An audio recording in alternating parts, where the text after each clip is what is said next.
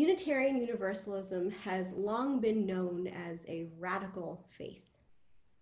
The first UU church I belonged to had a tradition of welcoming newcomers with a cake that said, "Welcome heretics." We generally take pride in calling ourselves heretics, because in many ways, we were the original heretics. When Christian creed was being solidified and institutionalized in the 4th and 5th centuries, the two dominant strains that were quashed were the theology of one singular God united with humans through Jesus as God's ultimate messenger, and the theology that all human beings would one day be restored and redeemed to God's universal love. In other words, Unitarianism and Universalism. So it's worth knowing that our history is both ancient and radical. Though both certainly helped our growth, we are not an American creation or even a creation of the Protestant Reformation. We were the heretics that Catholicism was defined around. And we're usually pretty proud of this fact. Not because it asserts ourselves as anti-Christian. It doesn't. Our history is rooted in Christianity. I think we're proud of being heretics because of the word itself. Heresy comes from the Greek word that means to choose a school of thought. It's grounded in agency and thoughtfulness. So in many ways, it makes sense that we would wear that title proudly. Over the centuries, we've made it our goal to choose a radical school of thought, one that's in keeping with a changing world around us. We've long called ourselves a progressive faith, and we're a progressive faith not because of politics, but because we choose to progress as the world does. To be ever more inclusive, ever more loving, ever more thoughtful. Because revelation of the universe and the truths it carries is ongoing. Revelation itself progresses, and so does wisdom. We also like to go against the grain. Both Unitarianism and Universalism have their founding in subverting institutional authority and conventional hierarchies in the name of a radical theology that asserted love or unity to be more powerful than conventional understandings of religiosity and authority. I would go a step further and say that we are a more accurate reflection for Jesus's intention as the original leader in the subversive theology of love over power, but that's a sermon for another day. Today, I want to explain why Unitarian Universalism needs to be saying that Black lives matter. Because Black Lives Matter encompasses the same radical, inclusive, and universal theology, subverting authority that we trace our origins back to. But let me back up a little to the history of Black Lives Matter. It was founded by 3 women, Alicia Garza, Patrisse Cullors, and Opal Tometi. In the wake of the murder of 17-year-old Trayvon Martin and the acquittal of George Zimmerman, these 3 women began a rallying cry that Trayvon was not just some kid in a hoodie to be suspicious about.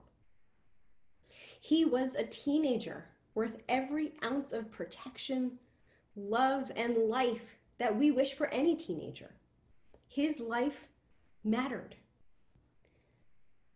And yet, when Zimmerman was acquitted after following an unarmed teenager and shooting him for no reason other than that he was Black, it was hard to think that society felt the same way. It may have been a new phrase, but it wasn't a new sentiment. Every time someone refers to Black folks hanging out on a street corner as a group of thugs, sees the skin color as synonymous with criminal. Every time a white person calls the cops on a Black person for existing in a space they don't expect to see them, they're saying Black people don't deserve the same freedom and mobility as white people. Every time a Black person is stopped by the cops with an assumption of guilt rather than innocence, which our legal system theoretically mandates, they are saying that human worth is tied to the color of your skin, putting people of color in the position to prove their humanity to police officers. The killing of unarmed Black people is not the only part of the Black Lives Matter story. It's the result of institutionalized and internalized dehumanization. And if I were in that position, I'd be screaming myself hoarse, saying my life matters. But I don't need to, because it's already assumed. Hell, I don't think we want to know what the people who break out AR-15s when they can't get a haircut would do if they were legitimately treated as less than human. But that's the point. How many of them were shot despite being heavily armed? How many were beaten? How many were arrested? The answer is 0, 0, and very few. We all know that the protests in the wake of George Floyd's murder have been treated very differently than the protests to open the economy. This is why we say that Black lives matter.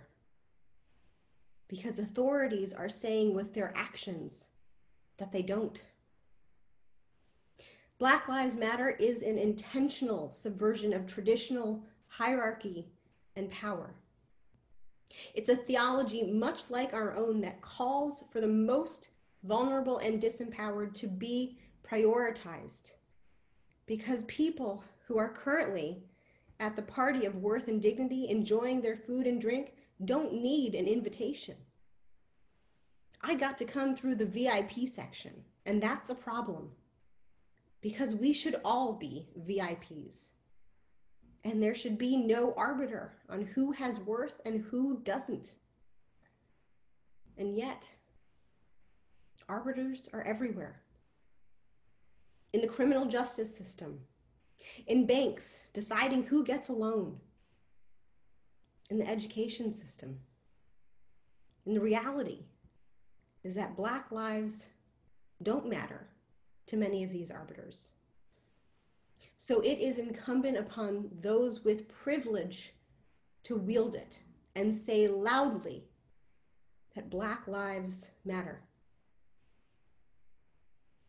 I found myself reflecting a lot on our history, because in many ways, I know we are living through a historical moment, one that will define us not only as UUs, but also as a world. And I keep coming back to a time when Unitarians were unequivocally on the wrong side of history during the abolition movement to end slavery.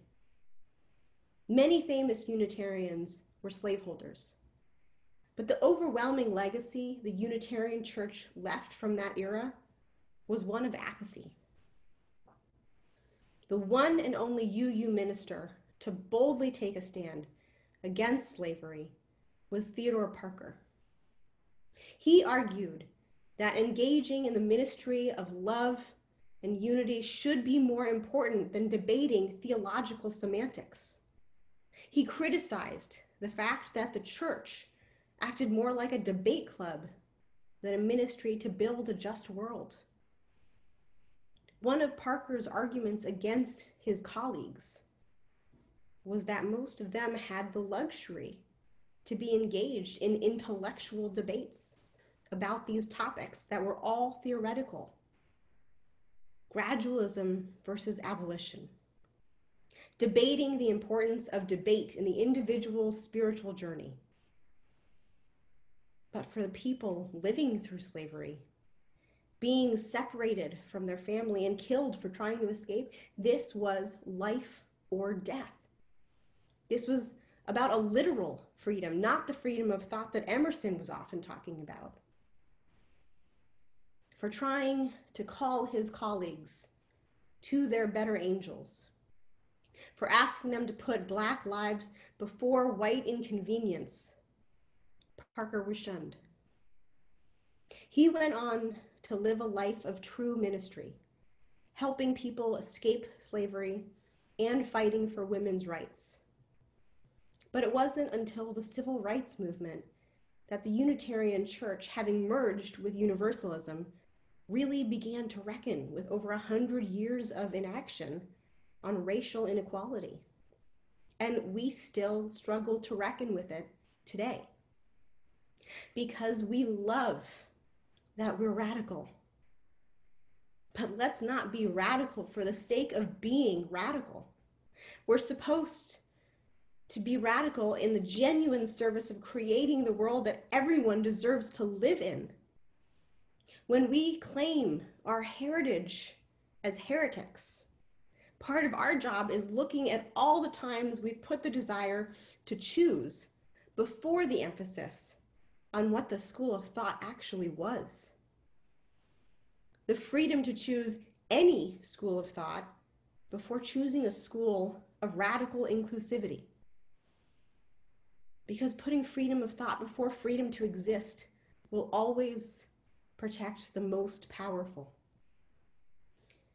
And I think our UU forefathers from the 4th century would be appalled to see history's fight between the freedom to be oppressive and the freedom to exist, because they fought the latter and lost. At the time, they were disempowered targets of the emerging power that consolidated within a newfound Christian society. So if we aren't putting the lives of those who are disempowered targets of society at our center, we're missing the point of being a subversive faith. And we're missing the point of our principles and sources. Because when Unitarianism and Universalism merged to create a covenantal faith rather than a creedal one, that was truly revolutionary, because it meant that beliefs were less important than the ministry of justice and inclusion that everyone deserves. That we fought long and hard to be who we are as individuals. So our faith is about how we come together as a community to extend that true freedom outward. A couple weeks ago, I talked about how history isn't a static moment, but a living, moving story that continues to shape and inspire our present. And perhaps nobody embodied that better than Congressman John Lewis. Most of us have seen the photos of him marching alongside Martin Luther King Jr. and the subsequent photos of the beating that he took on Bloody Sunday. But he didn't just fight for civil rights in the 60s. He fought every day of his life. And he reminded us that history is ever present. That the struggle is not a moment, but a lifetime. 5 years ago, after Lewis wrote a comic book about his experience with civil rights in the 60s, he went to San Diego's famous Comic-Con, the big comic book convention. And there he dressed up as his 25-year-old self with the trench coat and the backpack with all the same items he'd placed in his backpack 50 years earlier. And after his panel, he led a large group of third graders on a march around the convention center to say that the struggle isn't mine, but ours. It's not back then, it's now. Lewis spent his life getting into what he called good trouble, the kind that courageously puts real freedom and justice before absolutely everything. And he made a rather bold statement about the Black Lives Matter movement in one of his final public appearances. When Black Lives Matter was written in yellow on the DC street alongside the White House, Lewis visited the mural and walked it. Black Lives Matter is an example of how history is still moving us. How the civil rights movement didn't end, but was reshaped in today's world. And we have an opportunity to be a part of that. They are carrying Lewis's legacy onward. And they carry our legacy too. Looking at their 13 principles, it is radically inclusive. Their principles center the most vulnerable among them: immigrants, women, trans siblings, people of all ages, those who are differently abled. And all of their principles are fueled by their first principle for restorative justice. And I want you to hear the words. We are committed to collectively, lovingly, and courageously working vigorously for freedom and justice for Black people, and by extension, all people. As we forge our path, we intentionally build and nurture a beloved community that is bonded together through a beautiful struggle that is restorative, not depleting.